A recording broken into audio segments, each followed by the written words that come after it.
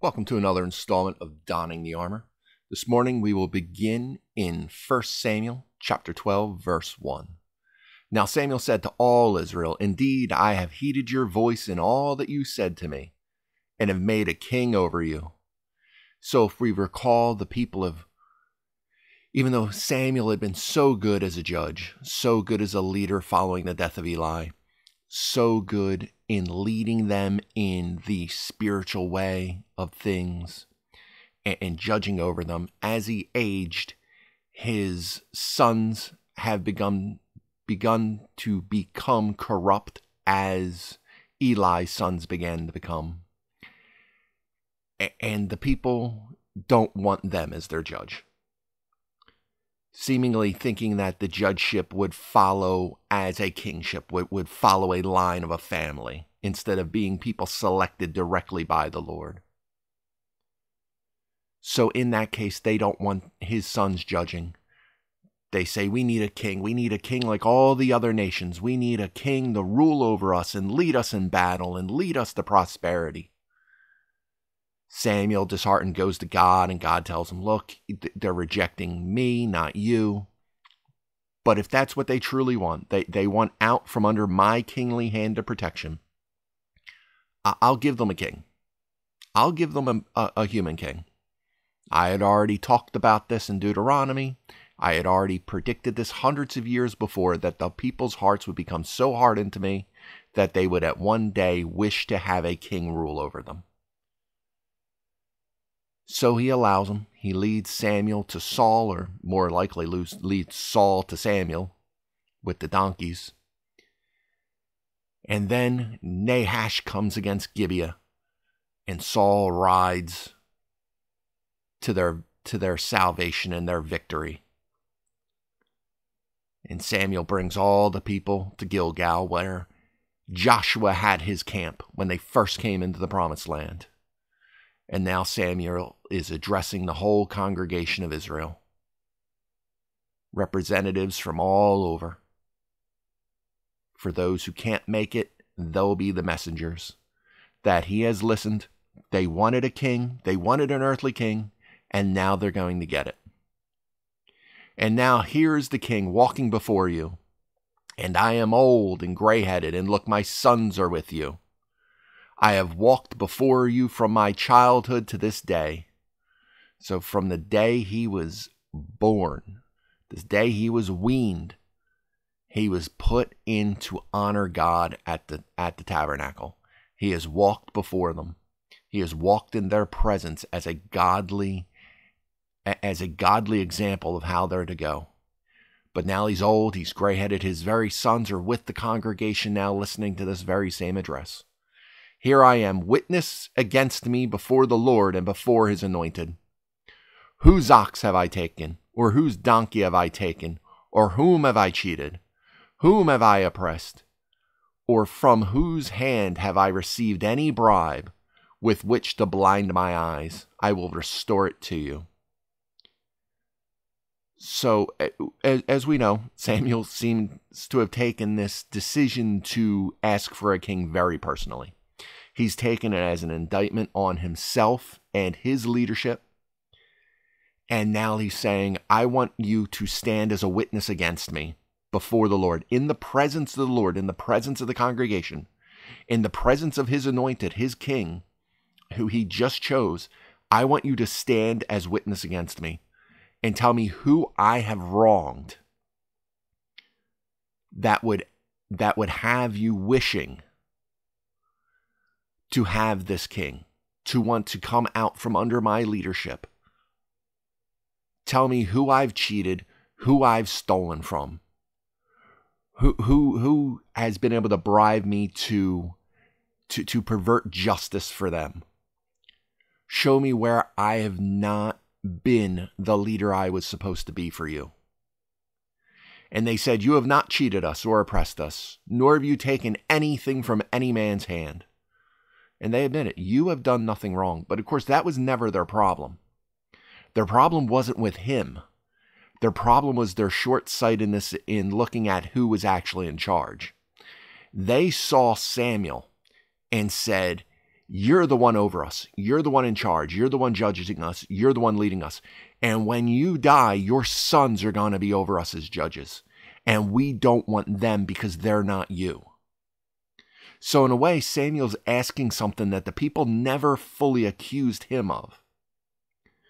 But I think they're talking past each other in a way, in that he's seeing it as a condemnation of his leadership because his leadership was installed by God.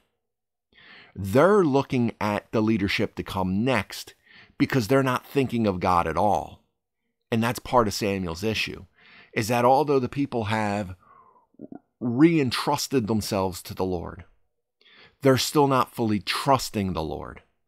They still look at everything in a materialistic way, the same as they did through the time of the judges, where they would constantly play the harlot with the idols, with these other Baals and Asherahs, where they would leave the true worship of God to start letting something else into their life, because the minutiae and detail of life starts to take us over. They have God as a king. They have the greatest king they could ever have. And instead of viewing it that way, they're simply viewing what other people have on the horizontal level of life, our day-to-day life with each other. When Samuel sees things as a vertical, where are you with God? And where that intersects is where Samuel sees himself. As taking care of people and being right with God, he sees himself as that intersection. And he feels the entire congregation of Israel should see it that way. And although they should, just as we should, in our own day and time as a nation of priests unto Christ that are to go out and speak of his gospel and spread his gospel and be his image bearers, we, like them at this time, are looking only at the horizontal. Looking at our harvest, our wealth, our provision, but not looking at where the provision comes from or why it is the abundant level it is, or the not abundant level it is. Why do we have little or why do we have a lot? Either way, it comes from the Lord. You know, I see here so many Christians talk about, well, it's a demonic attack. It's the devil's keeping us from. Yeah, true. But they don't have power over God. So even if that's happening, it's by the authority of the Lord. Not that he is directly commanding it to happen, but that he's allowing it to happen for his glory, to strengthen and temper you. Paul speaks about a thorn in his flesh, and a lot of people will talk about his eyesight or his knobby knees and his baldness. He was apparently a very unassuming person, because he did have poor eyesight. We know that from the epistles when he speaks about, look at how big the letters are that I have written you, meaning, and we know he used a scribe most of the time, probably because his eyesight was getting poor. Paul was not a young man by the end of his life. He was a much older man. So we know he probably had poor eyesight, but the thorn in his flesh, he does speak of it being a demonic messenger. Now, was the demonic messenger bringing forth a physical ailment? We don't know. But the demonic messenger himself is the thorn in the flesh. And he says, I prayed to the Lord 3 times, which is a Hebrew idiom for I've prayed consistently to the Lord to remove this thorn from my flesh, to remove this demonic messenger from me. And although some Christians will go, well, God never said no, because it doesn't say like directly the words God said no. It does say that God refused because in the weakness it glorifies the Lord. That demonic messenger being a thorn in the side of Paul allowed God to be glorified that much more through his work. And that's the level we're on. That level of looking at, oh, well, the devil did it. Demonic warfare did it. Yeah. In some cases, yes. Not in all cases, because then you forget just how evil human beings can be on our own without actually having to worry about that. But that's not all. It's not like a demonic influence shoves past God and God suddenly isn't our shield in that moment. It's still what is being allowed by God. And the Israelites can't see that. They're looking solely here and very rarely here. Even with Samuel as their leader, they're looking very rarely here. So they're saying, you're right, you never cheated us, you never oppressed us. You've never taken anything from any man's hand. But that wasn't their issue with Samuel's leadership. Their issue is that they couldn't see the Lord's leadership and trust in him to raise up another leader like Samuel to bring them into the next stage of their nation. They were too involved with this, and they wanted a man to be king, just like everyone else on this level had, rejecting this level. We don't want to get to that point where we're rejecting this level for this one. We need to reject this one for this one. Then he said to them, the Lord is witness against you, and his anointed is witness this day, that you have not found anything in my hand. And they answered, he is witness. So he's just making them witness against themselves that it was not my leadership. And he's doing this to set up something, to try to get them to understand that the problem isn't with him. The problem is with God. And he's going to lay out this understanding for them that, okay, you've now witnessed before the Lord that I have not been against you. So you're not turning away from me. He wants them to understand that. And the people understand that already. They understand that, no, it's not you, it's your sons. We don't want them to be our leaders. But he wants wants them to see who they are truly rejecting. They understand it's not him. He understands it's not him. But he wants them to truly understand what is going on and what they are in actuality rejecting by wishing to have a human king. Then Samuel said to the people, it is the Lord who raised up Moses and Aaron, and whom brought your fathers up from the land of Egypt. It was the Lord. It wasn't Moses and Aaron. It wasn't your fathers. Now therefore stand still, that I may reason with you before the Lord concerning all the righteous acts of the Lord which he did to you and your fathers, when Jacob had gone into Egypt, and your fathers cried out to the Lord. Then the Lord sent Moses and Aaron, who brought your fathers out of Egypt and made them dwell in this place. And when they forgot the Lord their God, he sold them into the hand of Sisera, the commander of the army of Hazor, into the hand of the Philistines, and into the hands of the king of Moab. And they fought against them, each at the time of judges. Every time they forgot God, he would sell them into the hand of the people, into these other armies, into these oppressive forces.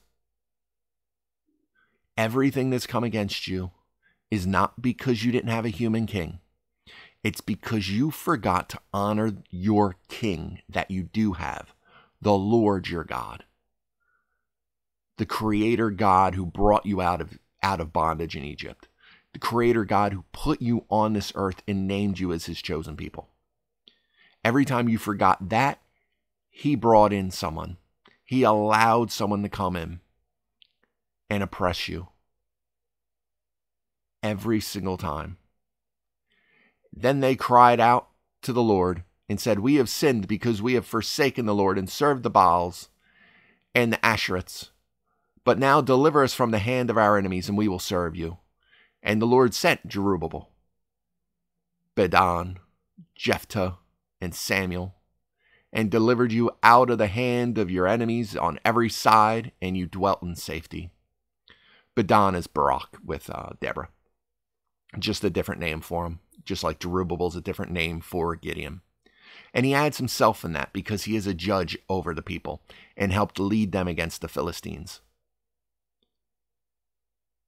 That every time you turned back, he rose up a judge to deliver you and lead you for the rest of their life. Every time.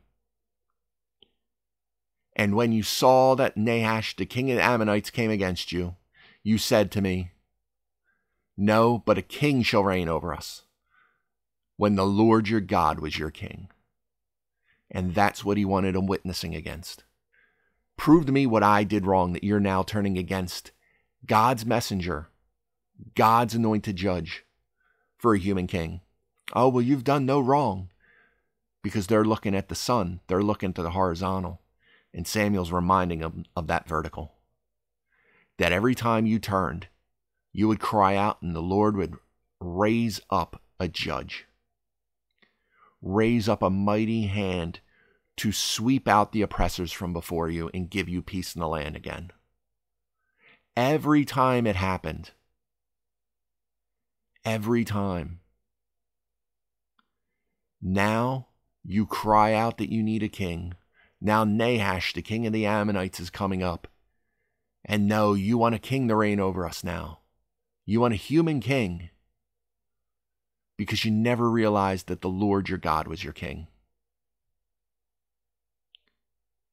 The Lord was your king the whole time, and every time you came into struggle, he raised up a general, a judge, Gideon, Barak, Jephthah, Samuel, Samson. You raised up these people to help you. That's what the Lord did for you. So understand, when you're rejecting me now, you have rejected him as your king because you're not trusting him to raise up the next Samuel, the next Gideon, the next Barak, the next Jephthah. In your short-sighted look at the horizontal, you're not trusting the vertical to bring forth a next in line. And that's a heartbreaking place to be, a heartbreaking realization that this is where you see them fall off. This understanding that they're missing the point. And so often I feel we end up in that same place where we miss the point because we get caught up in the minutiae of the horizontal and start to not trust the authority and sovereign will of the vertical. What he can provide and what he can do and how he can protect and lead us. We say it, we know it, but every once in a while, the minutiae of the horizontal blinds us to the true trust we should have in the vertical. Now therefore, here is the king whom you have chosen and whom you have desired. And take note, the Lord has set a king over you. If you fear the Lord and serve him, obey his voice, and do not rebel against the commandment of the Lord, then both you and the king who reigns over you will continue following the Lord your God. This is your king. This is whom you wished. This is Saul. This is the man you desire to have over you. You have turned from the kingship of God for the kingship of a man. Now God has already laid out the judgment of this. He's already had Samuel explain to the leaders of their tribes what a king is going to do, what a king is going to take from them, what a king is going to demand of them. He's already explained all of this. He's explained that he's going to take your sons. He's going to take your daughters. He's going to take these things from you. He is going to tax you. He is going to become your oppressor in many ways. So that's the judgment. But then verse 14 is the mercy. If you fear the Lord and serve him and obey his voice, and do not rebel against the commandment of the Lord, then both you and the king who reigns over you will continue following the Lord your God. That continue following the Lord means will continue to be led by the Lord. As they followed him through the wilderness as a pillar of fire and a pillar of smoke and cloud, that's what they're saying. Just if you obey the voice of the Lord, even though you're turning away from me in this, I will still have mercy. I will still have the grace to love you and lead you if you truly humble yourself under my commandments and follow me. Theirs was a covenantal relationship where you had to perform certain tasks. Your works very much meant something in the covenant of the law. Not what we're under now, but what they were under then. So if they didn't rebel against the commandments of the Lord and did the works they were to do, kept the feasts, kept the Sabbaths, kept the sacrifices, kept the obedience to what God called them to do, then he would continue to lead them. Beautiful mercy from the Old Testament God, who is the New Testament God. God is the same today, tomorrow, yesterday, unchanging throughout all times. God's nature is perfection, perfectly just, perfectly loving, and perfectly sovereign. God is perfection at a level we cannot understand. That is his nature. And because he is perfect, he never changes. Never needs to change because everything he does is perfect. And because that his perfect love never changes, meaning his net perfect, ever enduring, long-sufferingness doesn't change. His mercy just doesn't change, and his grace doesn't change. So he's reminding them, my grace and mercy are still there for you if you follow me. And if you are obedient and don't rebel, then you will still be able to follow me because I am still perfectly just to follow through and loyal to follow through with the promises I have made to your fathers. However, if you do not obey the voice of the Lord, but rebel against the commandment of the Lord, then the hand of the Lord will be against you as it was against your fathers. The kingship doesn't change. You now have a human king. You want that? I'll give it to you. You want to eat 10 pounds of gummy bears? All right. I'll let you suffer the consequences because you don't want to listen to me. Just be prepared to sit over your toilet for a while. You want a human king? You can have it. Be prepared for the tribulation that is to come. But obey me. Be obedient. Do not rebel against my word. And I will still have my loving grace and mercy upon you. However, if you do not obey my voice, then the kingship hasn't changed anything. You will still be judged, just as you are under the judges. You wanted a king instead of a judge? That's fine. But understand, you're not humbling yourself and submitting yourself to the authority of that earthly king. You're submitting yourself to the authority of me, because that king needs to submit to my authority too, because I am the Lord. Nothing in the situation has changed just because you now have a mantelpiece. Just because you have a person that you can look to in perpetuity instead of generationally. That's fine. But the reality of the situation doesn't change. I am the Lord. I am the king over you. I am the King of kings. You will be obedient to me, or I will remove my hand of protection from you. I will allow you the wickedness in your hearts.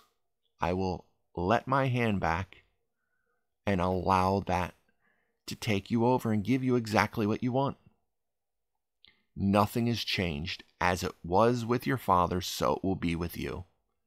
Obedience to my commands and honoring me is what comes most. Now, people and unbelievers will say, well, see, this is an abusive, vicious God. How could you do that? That's not real love. That's coercion. You got to understand. Unbelievers will also say, well, if God's so good, why doesn't he get rid of evil? And then when God gets rid of evil, how come your murderous, evil God got rid of evil? You can't have it both ways. But Israel is under a specific covenant of true obedience and humility under a sovereign God because they are a specially chosen people, his chosen people.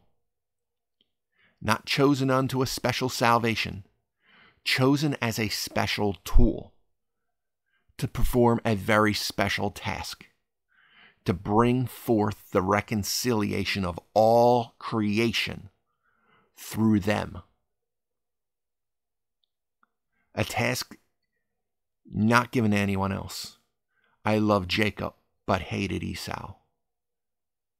That hated is the same kind of hated you use when Jesus says, if you're to love me and follow me, you must hate your mother and father. Jesus kept the law perfectly, honors mother and father. That's not the hate. It means to love me less than them. My kids should love me less than God. I am to come to a far second beneath Christ.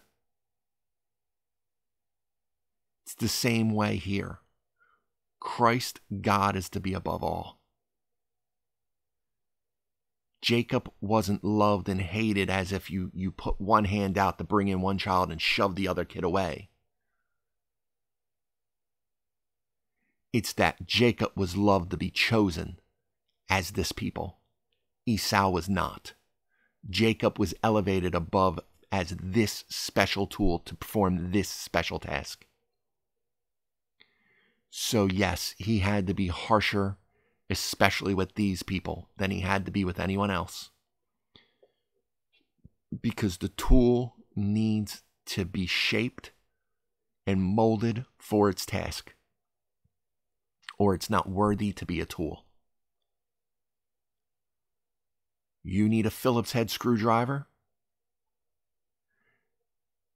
not a flathead. It needs to be designed and molded a specific way to do a specific job. And that is what his chosen people are, a specific tool for a very specific job. And because of that, his love was great for them, but his discipline was harsh for them, because he needed them molded to do a very specific thing. Now therefore stand and see this great thing which the Lord will do before your eyes. Is today not the wheat harvest?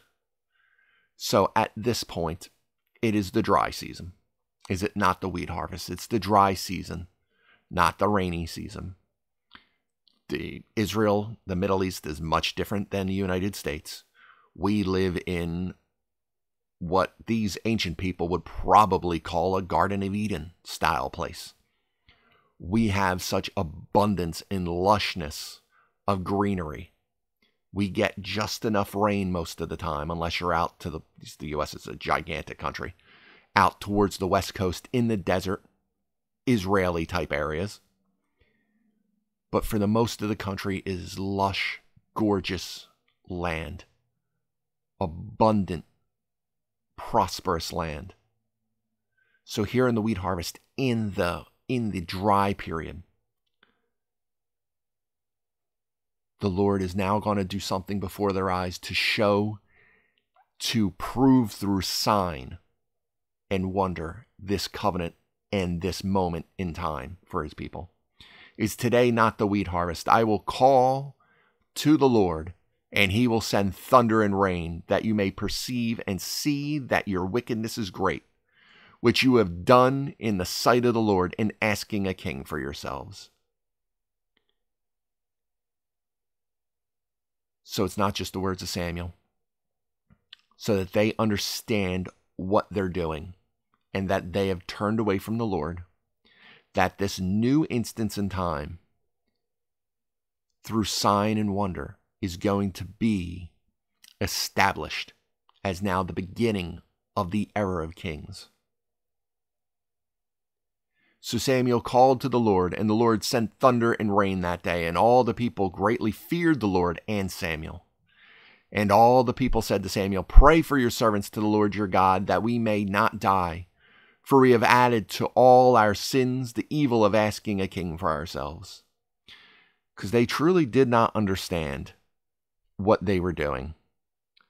They did not fully understand that asking for a king was denying God's authority over them, denying his true authority over them as their king. But now they see it.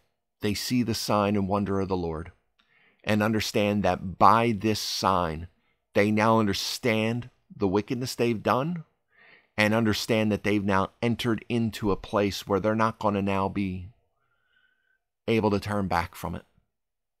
You didn't want the judges. Now you get the kings. And now you've come to a point where there is no turning back. Then Samuel said to the people, "Do not fear. You have done all this wickedness.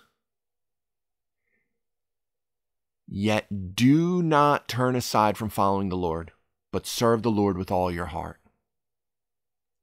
Look, you've done wrong. You've done wickedness. You are in sin, but do not fear. Don't let that fear of your sin turn you from God, but serve the Lord all the more because of the sin you did. You recognize your sin.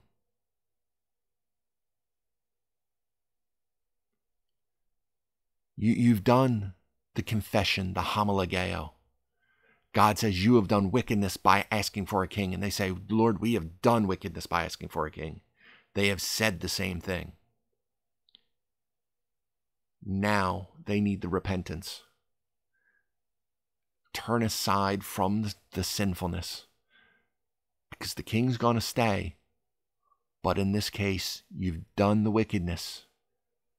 Don't turn your back to the Lord. Serve him all the more because of the wickedness you did.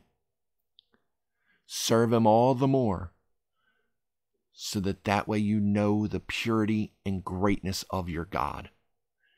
And do not turn aside, for then you would go after empty things which cannot profit or deliver, for they are nothing. For the Lord will not forsake his people, for his great name's sake, because it has pleased the Lord to make you his people. Don't turn away from the Lord.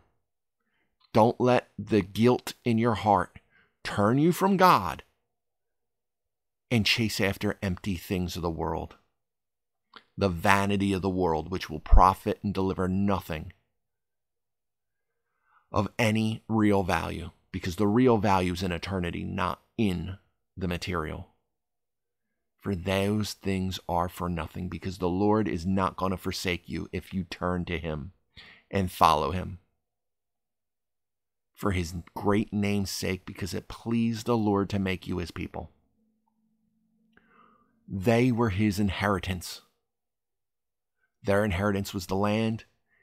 The people were the Lord's inheritance. His mighty chosen people, his tool to bring reconciliation back to himself. Moreover, as for me, far be it from me that I should sin against the Lord in ceasing to pray for you. But I will teach you the good and the right way. Only fear the Lord and serve him in truth with all your heart. For consider what great things he has done for you. But if you still do wickedly, you shall be swept away, both you and your king.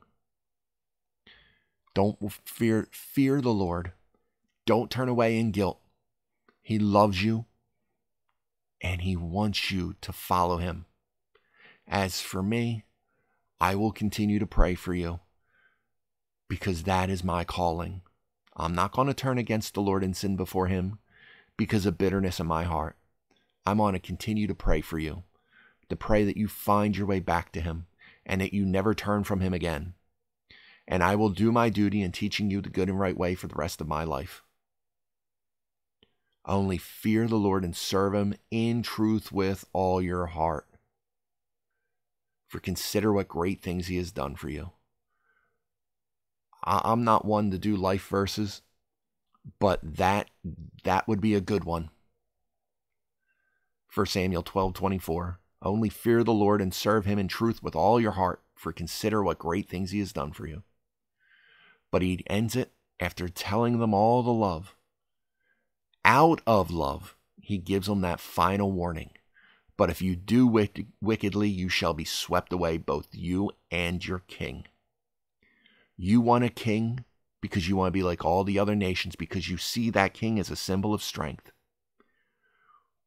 But that symbol of strength means nothing before the Lord. The Lord is sovereign. The Lord's will be done. So if you do wickedly, if you turn from him, there is no earthly king that will save you, because salvation comes from only the Lord, from only him, through only his grace and his mercy. Those great things he's done. So serve him with all your heart. Fear and hold him up in awe. Humble yourself before him. Such an amazing message given by Samuel in this moment to follow the Lord. Follow him in all his ways. Follow him with all your heart, because he has done great, great things for you. And here we stand under the covenant of grace. And if you think the great things he's done for the Israelites were great, the sacrifice on the cross was even greater. So because of that, we should hold him in awe above all else and serve him in truth with all our heart, trusting our salvation to him and him alone, not to do wickedly, not to let our guilt get the best of us, but never to turn from him, because it pleased him to send his son to the cross, because it pleased him to lay down his own life, because it pleased him to reconcile us to him by the righteous blood of Christ. That is the greatest thing he could ever do for us. So undeserved and unfortunately so underappreciated by this world of ours. Don't be one of the people who underappreciate it.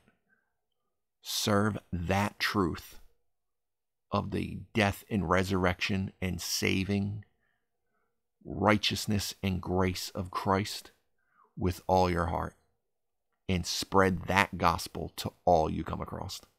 All right, so that's where we shall end it for today. I hope this was fruitful for you. I hope to see you back again next time. But until then, be blessed.